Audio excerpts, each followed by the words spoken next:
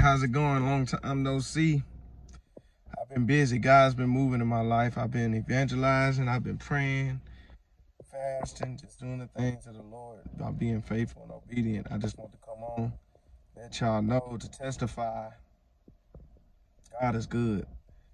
I've been going through a lot of things, but it seems like my faith has grown so much. The things that I've been tested with, I preserved until the end like Job, and I was able to withhold all the trials and tribulations. I went through the situations with God, and I walked out of the situation with God. It was only by the blood of Jesus I was able to prevail, and I'm thankful. But on to my testimony. So if y'all been following me, you know that, I had my vision experience with heaven. Well, this time I got to experience a piece of hell. So in the dream or the vision, whatever you want to call it, I was working, and a high school kid was riding his bike and was cussing, saying, "Mother effort is, mother blank blank." And he was just cussing. He ended up falling off his bike, and he broke his neck. And as he broke his neck, his soul was getting ready to leave his body. And he was like, "No, no, no, help me, I don't want to go." He was like, Mister, help me. And his soul latched onto my body. And when he grabbed my arm in the spirit, I was able to hear everything that he heard. I was able to see everything he was seeing. And I was able to feel what he was feeling.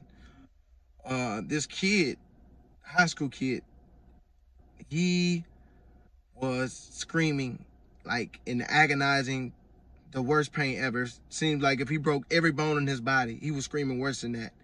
He did not want to go. Once he grabbed me and I was able to see in the spirit and hear in the spirit, I kept hearing God's words, his scriptures over and over. He said, those, who are wicked will not inherit the kingdom of heaven. And it kept replaying over and over and over. And what I felt, it felt like my skin was melting off my bones. And I was actually seeing him.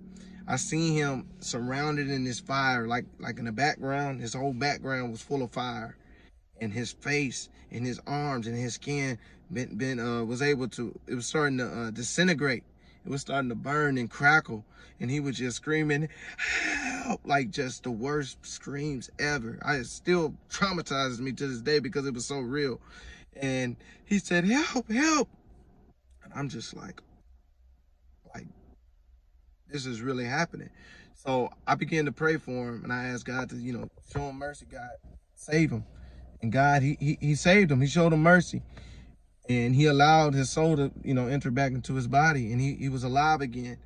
And when he came to, he just wrapped around my feet and was crying and would not let me go and was saying, "Thank you, thank you, thank you." It was just crying.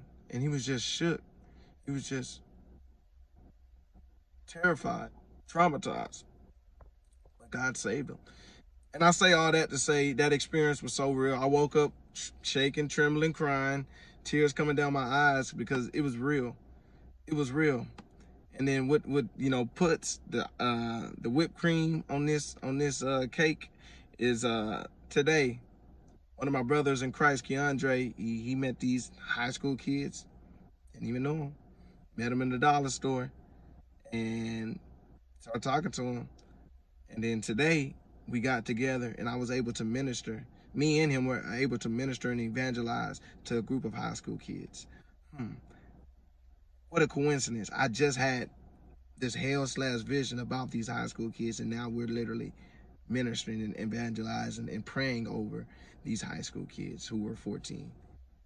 And God is working. God is doing some things. If you continue to grow in the spirit and stay faithful and stay obedient, because obedience is better than sacrifice, you will be able to activate your spiritual senses. You will be able to see in the spirit, hear in the spirit, and feel in the spirit, spiritual discernment. And God, he just pouring out his Holy Spirit. We're all in one accord today as we were speaking the gospel. And, times are getting rough, but if you believe in God, everything's going to work out. Always. So I just wanted to encourage y'all that hell is real. What I seen, what I experienced, absolutely mind blowing. absolutely mind-blowing. So I encourage all of you to speak the word of God, live the word of God, hear the word of God, and apply it to your life, because we are living in the end. And I'm excited to be a believer in these times. Like, this is amazing. We have the opportunity to go out and help save, help preach, help reach, help teach. We are the Noahs of our days. So God is building up. He's making one final push in the army of the Lord. You know, he asked me to recruit for him, and I've been doing it. I say, yes, sir, boss. I will recruit, because this generation, it's like we're the last defense. We're the last defense. All the saints, all our, grandparents, mom and dad, they're getting older. God, revealed to me, hey, I'm building you up.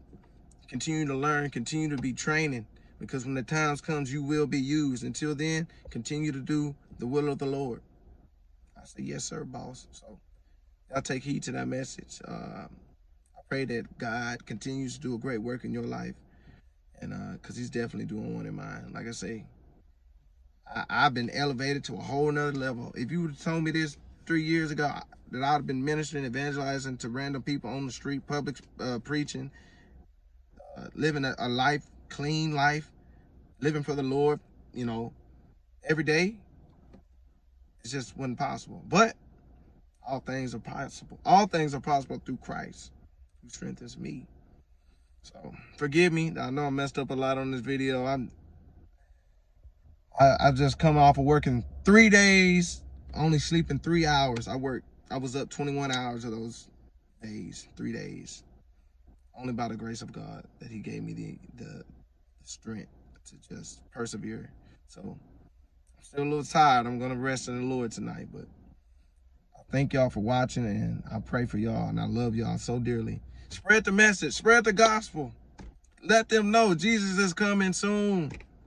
Don't miss your flight. Punch your ticket. Don't let nobody stop you from missing heaven. Not no argument, not no boyfriend, girlfriend, no friend, no family member. Live right, forgive, show love. Even when they hate you, love them. It makes them really mad. You just smile in your face. You just smile in their face and say, I love you. They get mad. How you gonna hate somebody that love you? Anywho, y'all stay blessed.